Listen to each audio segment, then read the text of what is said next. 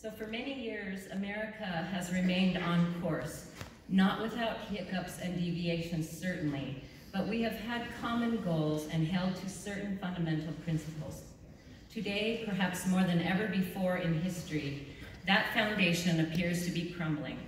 We are dealing with far more than just a few cracks, as a majority of millennials and double-digit percentages of Americans at large are openly embracing democratic socialism. What is democratic socialism and who are their leaders? Well, Alexandria Ocasio-Cortez, otherwise known as AOC, and Bernie Sanders are two national ones. Who do they support? They support Hugo Chavez, Nicolas Maduro in Venezuela. This is their model of perfect government. And it's just appalling that they view this as a perfect model when the people of Venezuela are suffering so much. They have no opportunity. Their pension funds have been depleted. They're starving. They have no electricity, no water, and even no toilet paper.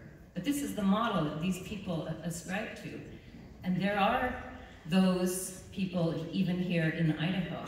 They all speak the same. If you don't agree with them and their form of government, then they call us fascists and they call us Nazi sympathizers.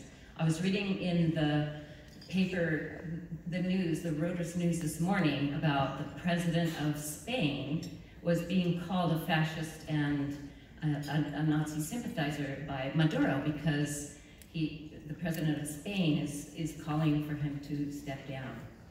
The language is tired and old. Along with this growing